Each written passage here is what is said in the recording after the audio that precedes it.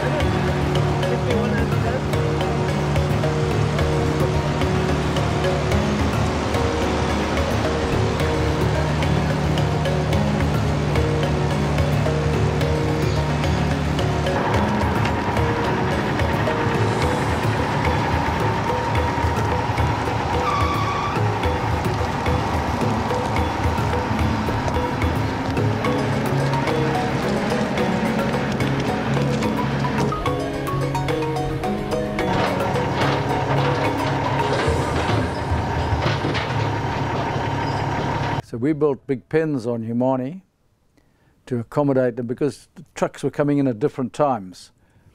So we get all the elephants together in the pens and then release them. And the elephant bulls that I had here suddenly found out what was going on. So when we opened the gates, they'd come in and get the elephants out of there. So we brought in about 550. So that was, you know, the start of the game coming in.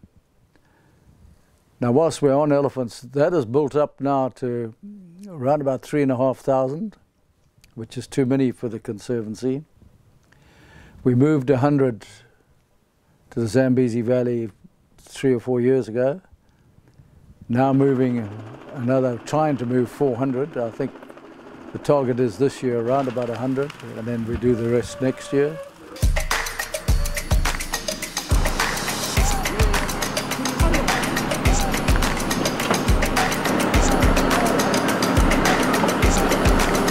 When I put it down, you guys can pull it towards you. Saying that it's coming. And it's fine.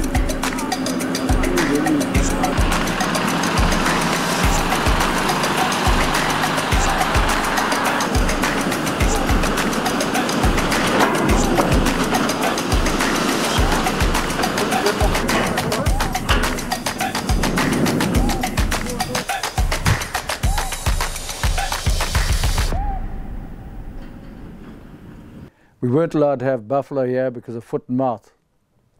After the Conservancy started, we had to put a double fence around the Conservancy so the buffalo could not have contact with cattle.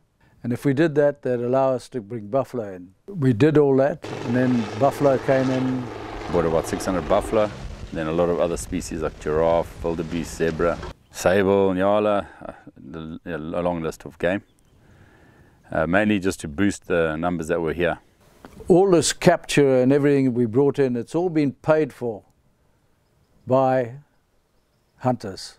And then through a lot of hard work and effort by the members, putting water in, removing all the cattle fences, a lot of anti-poaching, a lot of old snares still left in the field from the cattle days, so just removing all those original snares.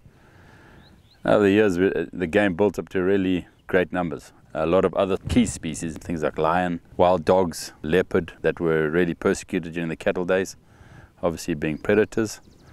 Their numbers are actually to where we're trying to now remove some to resupply parks that have been depleted over the past. With wildlife, it takes 10 years to get the numbers to where they hit that exponential, where they start doing well.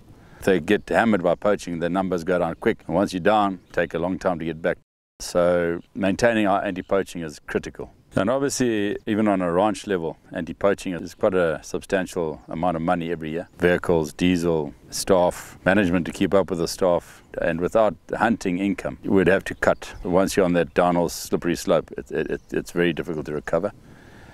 You have to keep your anti-poaching at peak. We are dependent on our safari clients to keep us going.